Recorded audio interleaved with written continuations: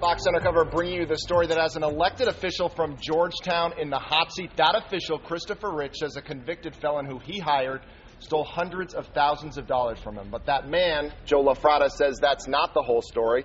Lafratta's phone was tapped as part of an organized crime investigation, and state police investigators picked up conversations between him and Chris Rich talking about illegal activity. When those transcripts came out, a judge threw out Lafratta's conviction. Joe Lafratta joining me now to talk more about this case. Joe, thanks for being here. You're not exactly squeaky clean. You've got a long criminal record, been in and out of prison. Why did you agree to talk to us about this? Well, there's a couple of reasons. First of all, the guy's running for assessor. The election's today in Georgetown. And I just wanted people to know what kind of guy he is. Secondly, people should understand that things like this happen. You know, this guy lied. So maybe if you ever get called to jury duty or if you hear a case of something like this, you know, understand, people lie. The guy lied. The whole thing is a lie. Never should have been tried in this case. And I just wanted people to understand that. Those transcripts of those conversations, those tapped phone calls, didn't come out until after your conviction. Do you think prosecutors intentionally kept those transcripts hidden? I'd have to say I do. I mean, the evidence speaks for itself. In July of 2006, I filed a discovery motion specifically asking for state police investigative materials referencing me or Christoper Rich. They never gave them to me, which means they don't exist.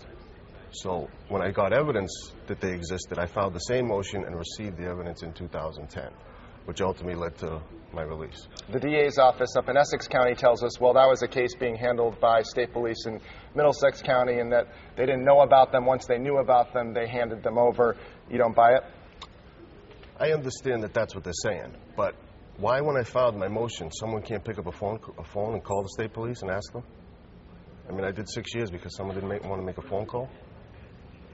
So it doesn't make sense to you? It doesn't make much sense to me at all.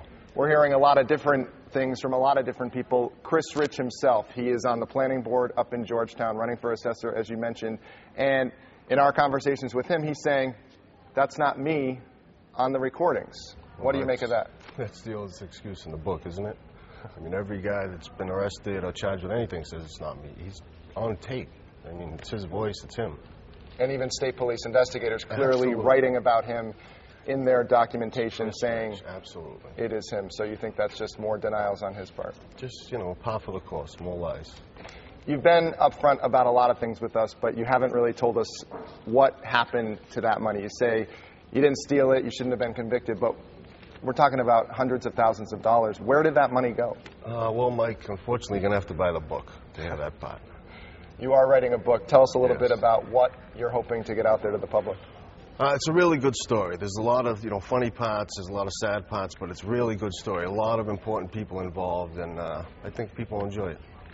One of the things that came out in our conversations with the district attorney's office is the fact that this case isn't closed for them. They're looking at the possibility of recharging people or charging people. Could Chris Rich up in Georgetown be charged? Could you be recharged? Are you worried you could face criminal charges connected to this case?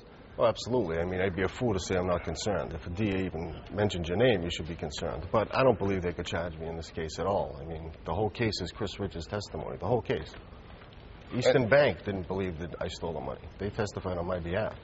Bottom line, Christoper Rich is up there in Georgetown. He's sitting on the planning board, and he's running for another elected position. What do you think the voters should know about this guy? He's a lizard. He should crawl on his belly.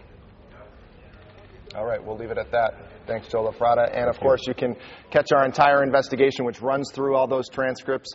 Watch them and read them yourself. Go to our website, myfoxboston.com.